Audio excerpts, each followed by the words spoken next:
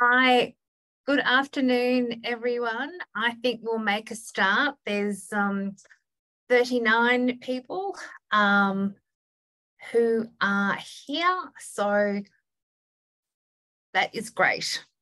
I've got my colleague Em, who's helping me out in the chat. So if you do have a question, please type it into the chat and we will endeavour to answer you at the end of the session, or we will email you if we don't know the answer. So just wanted to double check that everyone can see the slides. If I can have a show of hands to say that you can see everything. Perfect. Thank you. That's fabulous.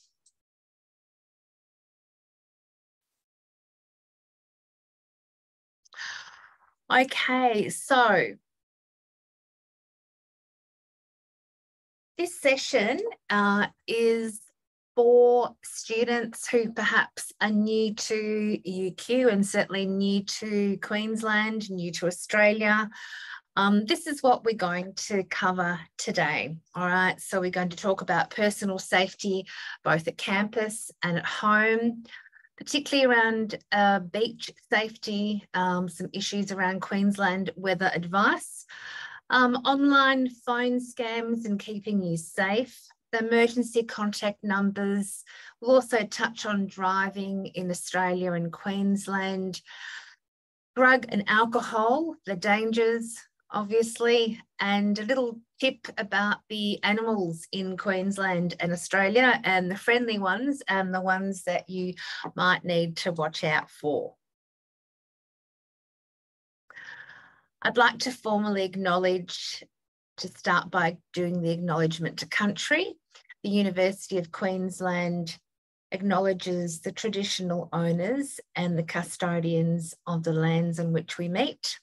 We pay our respects to their ancestors, their descendants, who continue cultural and spiritual connections to country. We recognise their valuable contribution to Australia and global society.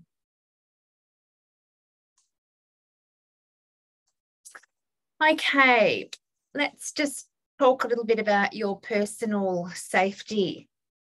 So one of the things that you need to do is to make sure that you've got a bit of a safety plan and you're aware of your surroundings when you're out and about and so forth. So that might mean if you're new to Australia and you're living somewhere and you don't necessarily know many people, it's probably a good idea to text your friends, you know, where you're going, perhaps the address, and perhaps when you get home safely. It's important to make sure that you don't go anywhere that you don't feel uncomfortable. And any areas that make you feel uncomfortable, you should certainly not go into those spaces. In terms of your personal information, you will have an ID card, and if you need to show ID or proof of age, particularly to get into venues that serve alcohol, you'll need a photo ID from the Department of Transport.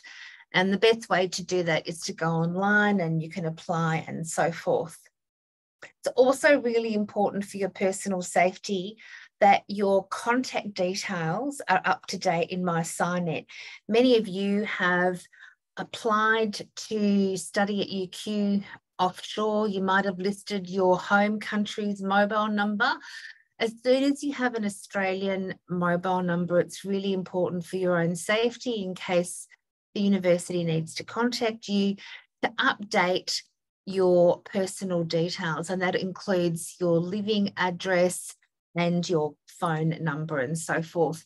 It is actually a requirement of your student visa that we have an Australian address and an Australian mobile number. So please make sure that you do that as soon as you can. In terms of any campus and emergencies on the UQ campus, whether that's at St Lucia or at Gatton, you can certainly contact security.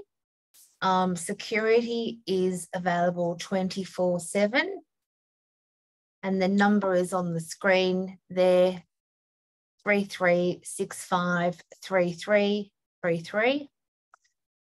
It is actually also not permitted to sleep in the library. It's not actually a safe space to sleep.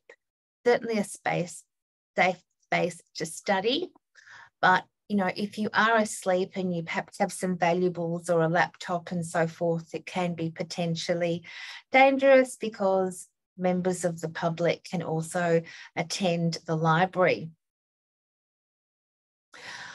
000 is the Australian number for any off-campus emergencies. So if you were at home or on a bus or on a train or anywhere walking in a park and you felt unsafe, 000 is the number that you need to have preset in your phone so that you can dial it quickly. And I'd also encourage you all to download the UQ Safe Zone app. The UQ Safe Zone app, if you visit Student Services at Student Central in Building 41 and you don't know how to do it, the team will be more than happy to show you how you can do that.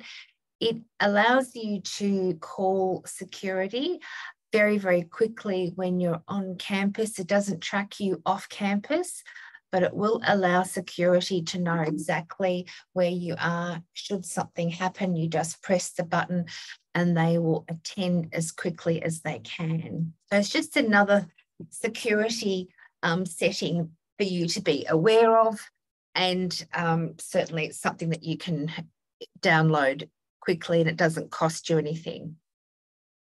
So for those of you who are international students, you have Sonder off-campus support, which is free with your Allianz insurance, and the details will be provided with your insurance statement. And there is a 24/7 rapid response network on the details for Sonder.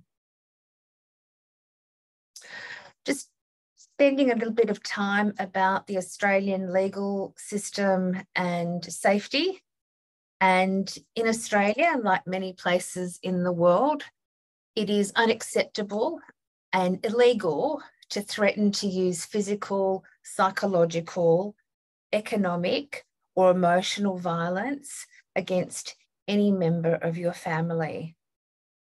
So there are very strict laws that protect against domestic and family violence. And domestic violence is a community issue, and we all play a role in stopping and preventing domestic violence. If you are experiencing domestic violence, there are a number of support options for you at Student Services, including a confidential sexual misconduct support team. And the student advice team will also assist you to report the situation to police and seek legal advice should you wish to do so. There are a number of confidential support services that you may be familiar with. The 1-800-RESPECT number is often quite heavily promoted in the media. You've got the police number, which I've covered, and some additional gender-specific numbers there as well. Please make sure that you've got those numbers handy and they're available to you at no cost, and they provide confidential support. I'm going to talk a little bit about scams. Sadly, in Student Services, one of the things that we often are approached about, particularly by our international students who seem to be very heavily targeted, you will potentially be contacted for some sort of scam where people are pretending to be from your country of origin, government department, or from the Australian Taxation Department. And there are certainly many counts, sadly, of phone calls where students are targeted, where they threaten students with arrest if they don't pay X number of dollars to the scam artist. These are fake calls, and if ever in doubt, it is really important to talk to a trusted friend, to talk to somebody in student services, to talk to somebody in the legal team at the UQ Union, to actually get some support before you do anything like transfer money. We particularly warn students about accommodation options that are often advertised through WeChat or Gumtree that are in fact not legitimate accommodation options. They will ask for a bond. They will ask for money up front to even view a property. So if you're in any doubt, it's best to get advice and hold on to your money very carefully. Don't in any way pay people cash, or particularly through WeChat, we're seeing a lot of students being targeted. So it's very, very important to make sure that you're looking at legitimate accommodation places and that you are providing money and your details with a genuine agent, and the lease that you're signing is genuine. Unfortunately, people are getting very, very clever at faking all kinds of things, including leases, and offering accommodation that sometimes is not even theirs to offer. We've had students, sadly, who have been offered rooms in shared houses. The person has paid a considerable bond of a few $1,000s only to turn up to find out that the house that they have been offered a room in isn't anything to do with the person who made the offer, and they don't have the authority to do so, and it's very hard to get your money back. So don't want to scare people, but we certainly really want you to think very carefully and check anytime you're being asked to pay money, hand over money, provide credit card details. Do not do so before you get somebody else's view to make sure it is legitimate. I'm just going to play a very quick clip here.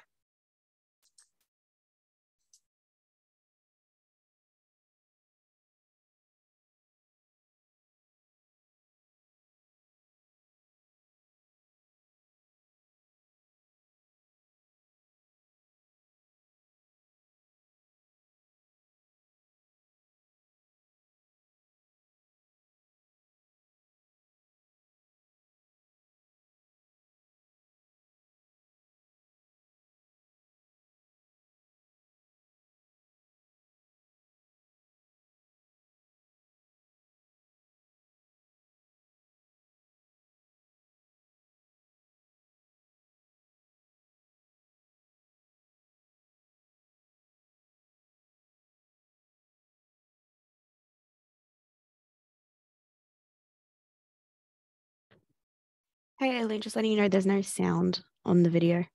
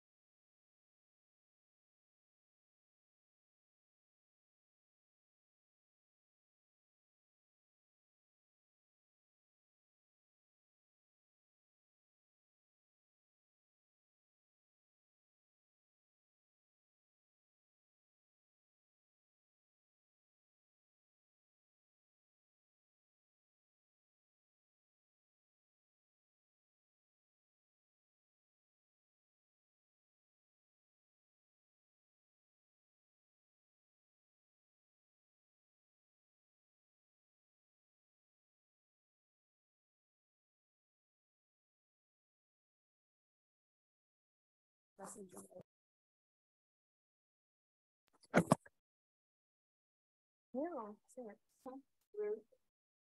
have no idea.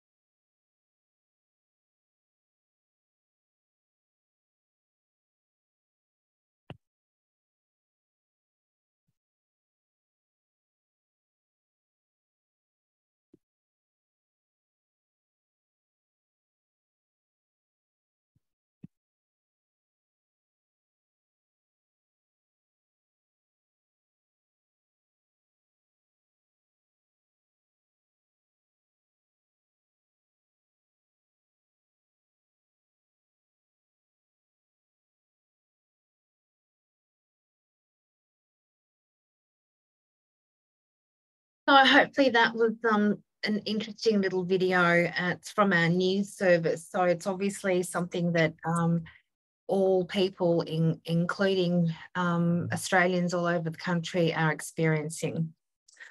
The next scam that we just want students to be particularly aware of, and sadly we see quite a few students that come to us very distressed about these sorts of emails, is a term called sextortion, which basically means that somebody has a revealing or an intimate image of you, either because they've taken it from the net, or they've had access to your phone, or they've obtained it by fraudulent means. At the end, she's like, I heard.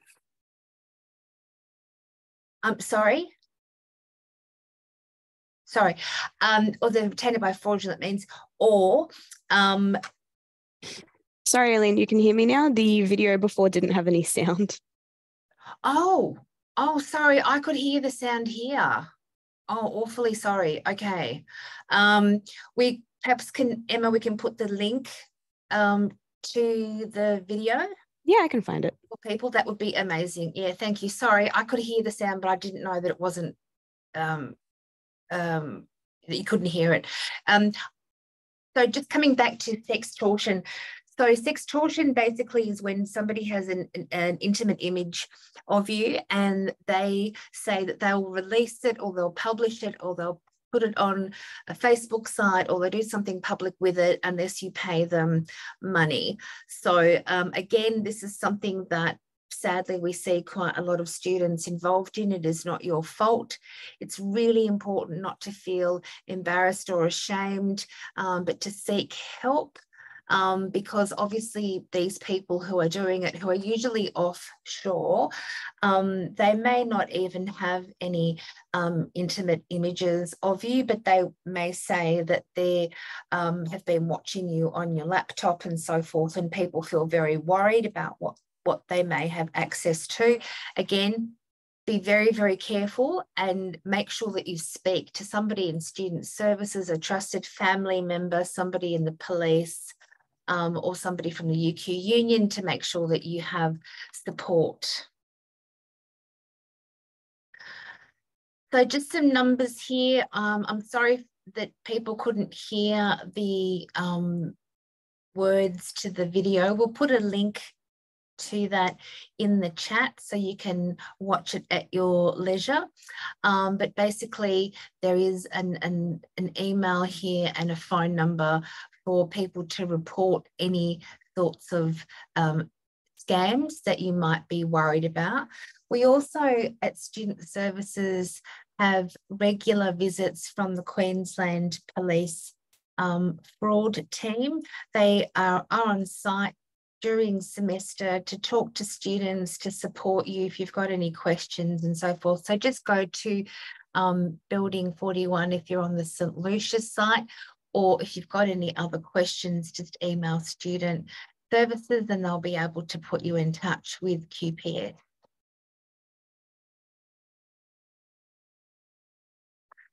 A couple of minutes just about road safety. If you've come from another country, we may be driving on a different side of the road to where you're used to being. Obviously, if you're driving, you need to know the Queensland road rules.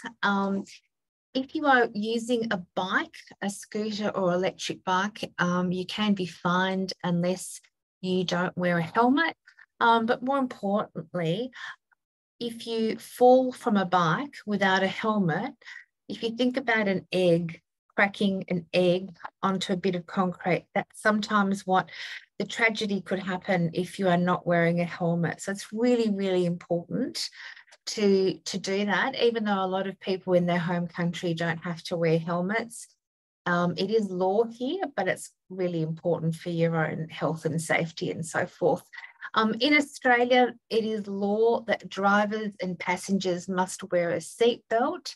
And the other thing is that it is actually illegal to use, even handle your mobile phone if you are driving. It's quite a significant fine. It's over $1,000. I think it's $1,500. It's quite a lot of money. And the police use cameras that are on the road. You may not even know that you've had your photograph taken until you get the fine in the mail. So again, we don't want you to do that. So please do not use your phone. You actually have to turn off the car and be parked in order to use your phone in the car if you are the driver. It's really important. We see a lot of students quite upset about the fine. A couple of minutes about the weather in Brisbane. Why do we talk about safety and the weather? If you have just arrived, you probably will find that it's quite cool for Queensland at the moment. Depending if you've come from a country where it snows, it mightn't be cool at all. But we do get very, very hot weather as well.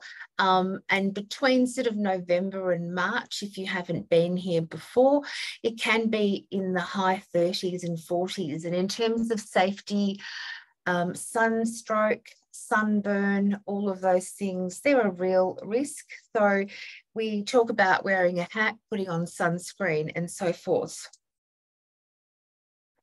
It's really important that you are aware of sun safety. Queensland is one of the highest rates of skin cancer in Australia, and people can very easily become exhausted from the heat. So if you're going for a long bike ride and you're not drinking enough and you're in the sun and you're not wearing sunscreen, you can end up with really, really bad sunburn, and you don't want to end up in hospital with bad sunburn. Very unpleasant, very painful, and not a nice way to spend a few days at all. So just be mindful that the sun in Australia is very hot, and even in the winter, you can get burnt very quickly if you are outside and it's quite a bright sunny day. So always wear sun protection.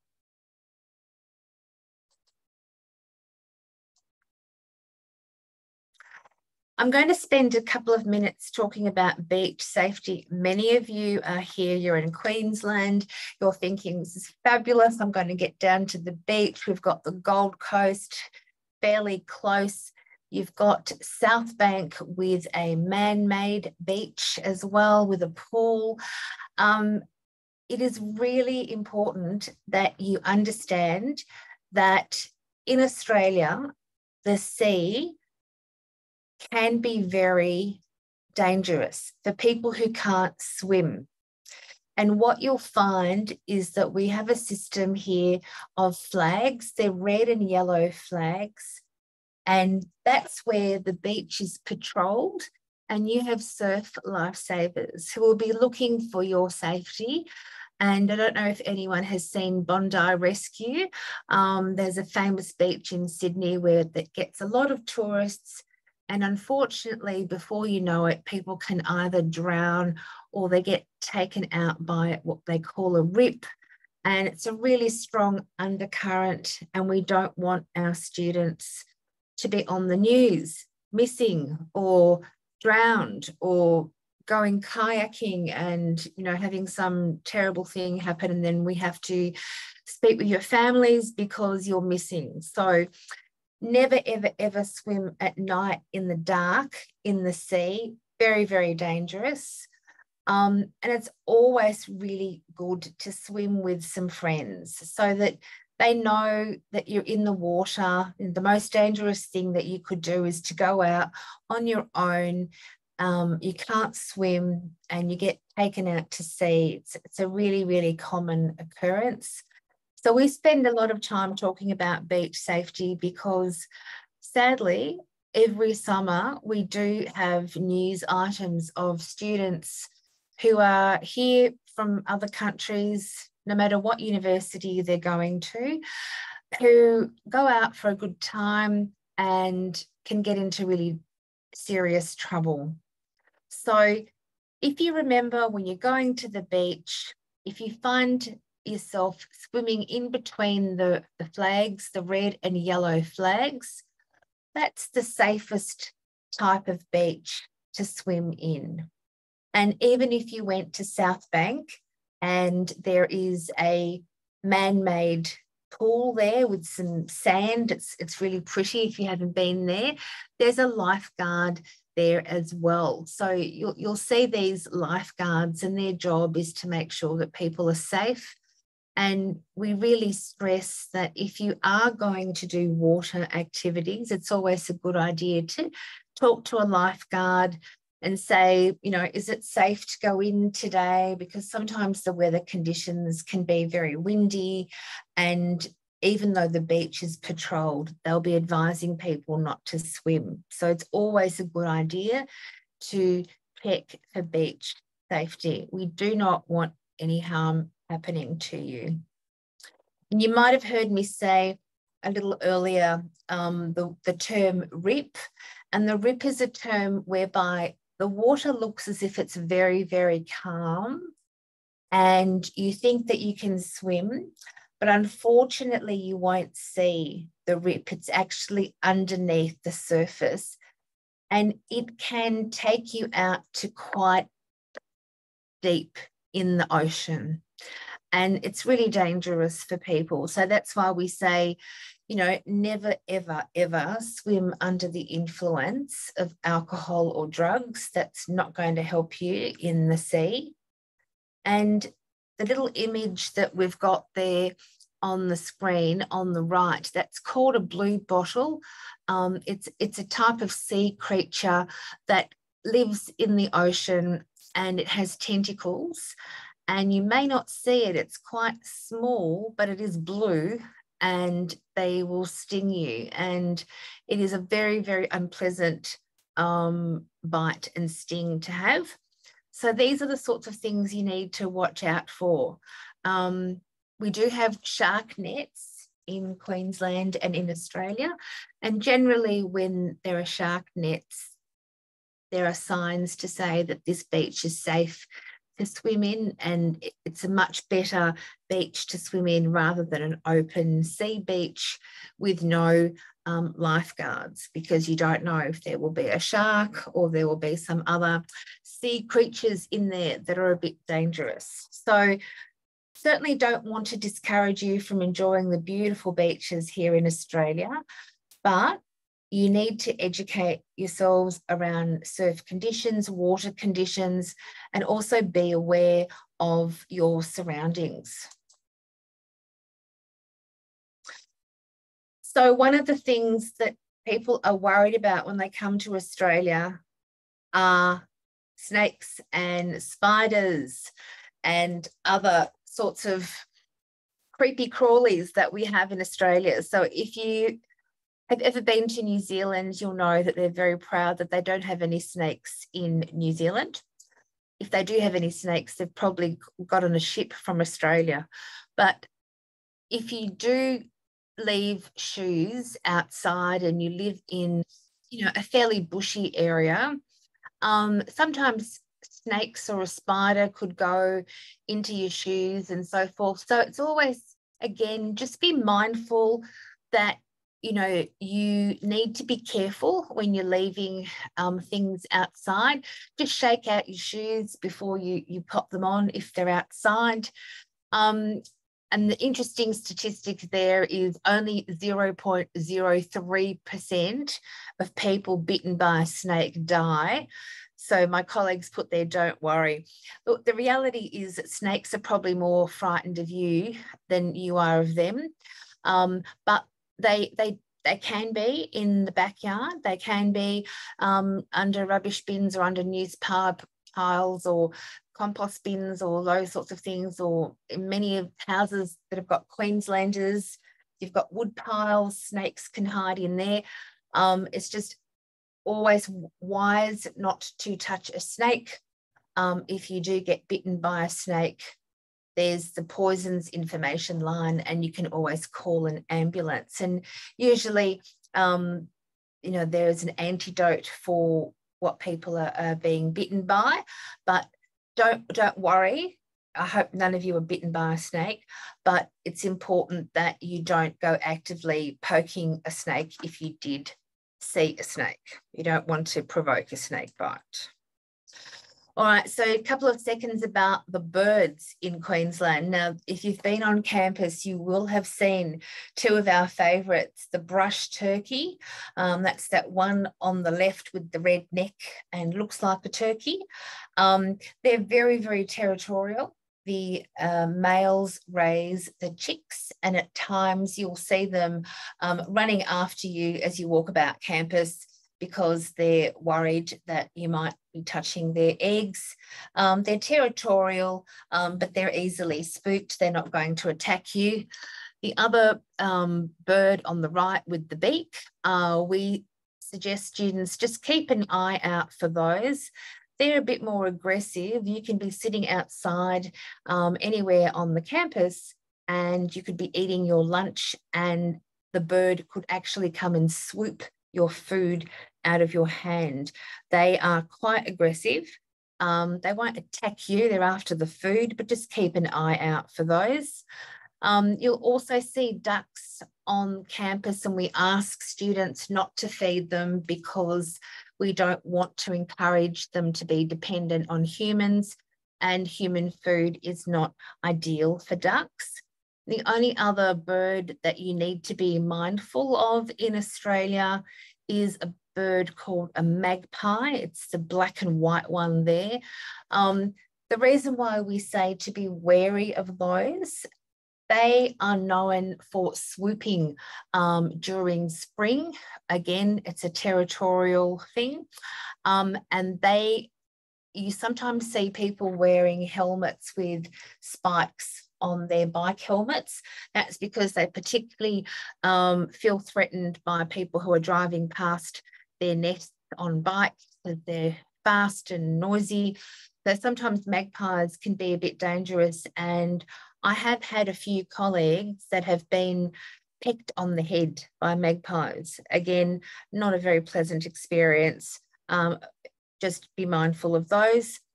And the other territorial bird on campus is called a plover. They will chase you again when they're nesting with their babies and so forth. And you'll know about it because they're usually very noisy and they will chase you. But again, they're not going to attack you. They're just going to defend their babies. At home, if you live in the suburbs or you have a garden, you're very likely to see some of these insects. I don't think you'll be seeing many carpet pythons, but we do have students with backyards and they are in the backyard. One of the things that you'll see very, very commonly are tiny little geckos. And if you've come from Southeast Asia, you're probably used to seeing those on the wall. They're quite harmless. They usually sit quite high and they're quite tiny. Possums are a native animal. You'll see those sometimes at night. They usually cross telephone wires and so forth, and sometimes they're in people's roofs. They're protected. So if you do end up with possums in your roof, speak to Student Services and we can provide you with details on how you can call Animal Rescue to rehouse your possums.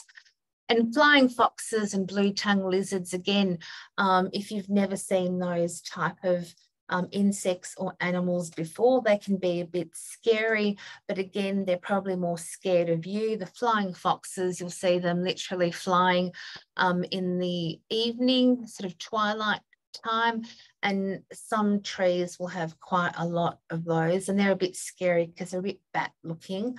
And the blue-tongued lizard actually does have a blue tongue, again, but many people keep those as pets with appropriate licenses. The blue-tongued lizards, they're not poisonous. So we call them, you know, friendly animals. They're a bit different, but don't be spooked if you have them in your garden. All right, so we're coming to the end of the presentation. Just a note about drugs and alcohol in Australia. The minimum drinking age is 18. It is illegal to go into an establishment and drink if you are under the age of 18. One of the things that we suggest people do is if you are going out in a group and it's to a pub or club, just keep an eye on your friends and your mates, because unfortunately Australia, like many parts of the world, can experience drink spiking, where people put something into your drink that is not what you want in your drink. So you just need to watch that. Marijuana and recreational drugs are illegal. Recreational drugs, you are likely to be offered recreational drugs if you go to a club or a festival, and we are very clear to say that these are unsafe and you really have no idea what you're taking, and you don't want to end up in hospital or worse with some sort of major drug reaction. Smoking is very regulated in Queensland, and certainly there is no smoking or vaping anywhere at eating or drinking venues and in outdoor public spaces. So on any of the UQ grounds, you cannot smoke. You cannot smoke in cars or in car parks or in public pools, or there's very, very limited places that you can smoke, which is quite different to some other countries. Worst case scenario, you or somebody you know has got some sort of medical emergency, or you've had a drink spiked, or you've taken some sort of illegal medication. You always need to call an ambulance. Again, that's the 000 number. And obviously, if you see somebody who's a friend and you think that they've taken something, or you're worried about their safety, call an ambulance, because as the saying is there on the slide, you might just save their life. It's more important to make sure that your friend or family member is okay, rather than worry about getting them into trouble. Your life is premium.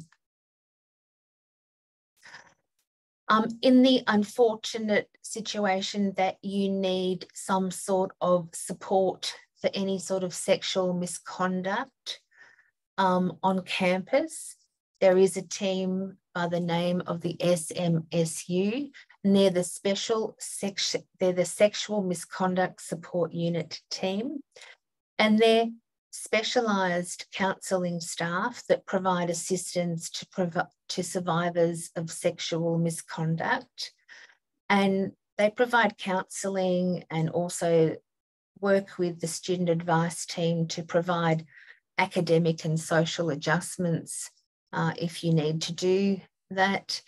And again, it's a confidential reporting system, and you can book through student services. So again, if you visit respect.uq.edu.au for more information if you require that support. And just a word about student services. I'm one of the principal student advisors here. My name is Aileen, and myself and my colleagues, there are 6 principal student advisors and 6 student advisors. So we provide a range of resources and advice to help you adjust and to make the most of your time while your student's here. So things that we cover are things like new student support, this session that we're running today, advice about accommodation and making sure that you're registering with genuine accommodation providers. We have a counselling team here. We have learning advisors, so specialist staff who are people with a teaching background who can help you with your study skills. There's also general international student support and welfare student support. So we have a financial hardship application. And we also provide a lot of support for diversity, disability and inclusion for those students both with visible disabilities and invisible disabilities. So if you were to require assistance with a scooter or assistance with a student access plan because you had an accident or you have a health condition, you certainly would come to student services. And we also have a multi-faith chaplaincy on the St Lucia campus, and the details are all on the Student Services web. And all services are free to UQ students and they're confidential. So to finish, for those of you who are international students, you will need to have Allianz insurance, and additional rapid response supports are available from your Allianz insurance provider. All of those details will be in your insurance brochures and your insurance paperwork, but they provide 24/7 rapid response, and they also do virtual and in-person support. So you could have phone support or Zoom support. If you're unsure or you feel unsafe or you're dealing with a confronting situation, feel free to reach out to Allianz.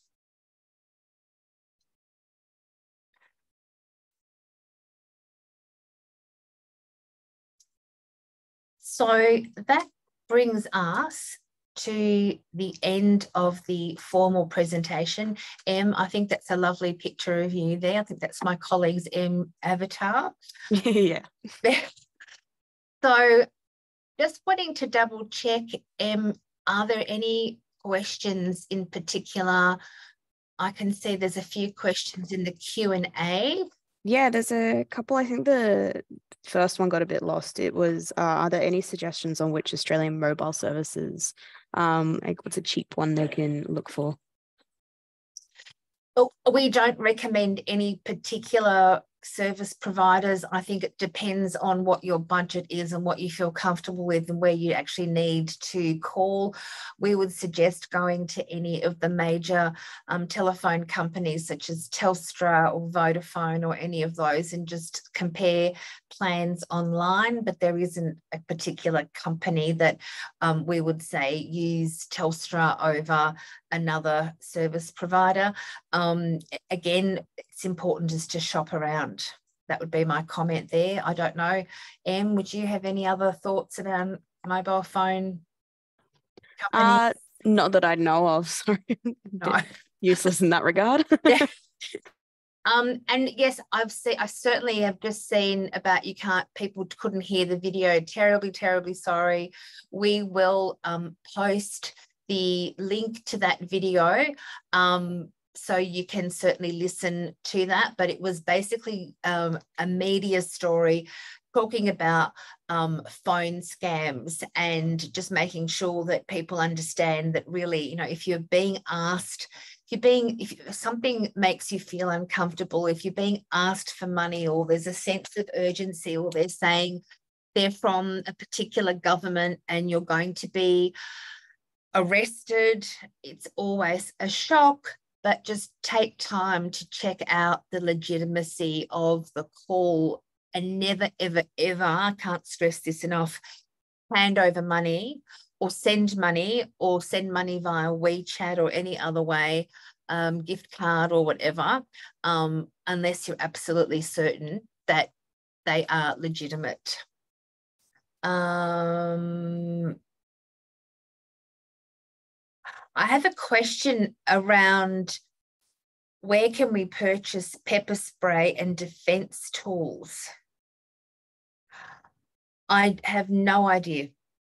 And I recommend looking into the legality of that too, because I do believe things like pepper spray is actually illegal to carry. Yeah, and it varies between country and so forth. You know, I totally understand that people would be feeling nervous at times. I think if people remembered that I talked about the UQ Safe Zone app, certainly for anything on campus, that is a fantastic, free, immediate response from UQ Security, and they're able to tell exactly where you are when you press that phone. But I agree with you, Em. I don't believe that pepper spray is legal. And in terms of self-defense tools, again, I don't know what the person is asking about, but I would be very careful about what you perhaps are wanting to carry in Australia. I know, for example, knives are illegal to carry. So, you know, it depends on which country you're from to what you're used to. If you've got a particular query, I would encourage attending the Student Central service when we have the liaison officer from QPS, the Queensland Police Force. You can always ask them if you've got something in particular that you wanted to check and see if it's legal to have or not. But I would be very cautious, and I agree with you, Em. I think we just need to be very careful that you don't get yourselves into hot water. And another person has asked me, and thank you for this, you've said, what did I mean by diving into the surf? Okay, it's a really good question. It's a nice example of how when you're born in Australia and you use the term, it means something to us, but it is not always clear. So by surf, we usually mean the waves in the sea. So it's not a flat series of water like a river or a stream. So the surf will be waves, you know, coming to the shore. And sometimes people, they just jump into the water without knowing the depth, or without knowing, you know, are there reports of blue bottles or other sorts of things in the water. So we would certainly say that, you know, it's probably best just to walk in and swim gently into the surf rather than just diving head first in, because sometimes people can injure themselves by not knowing what's in there. There could be rocks there, or it could be fairly shallow. So certainly the comment about diving into the surf is something that we would say, don't do it. You know, walk into the surf, use your legs, but don't dive head first into the surf. Can we use our home ID cards to verify our age? Em, have you got a thought on that one?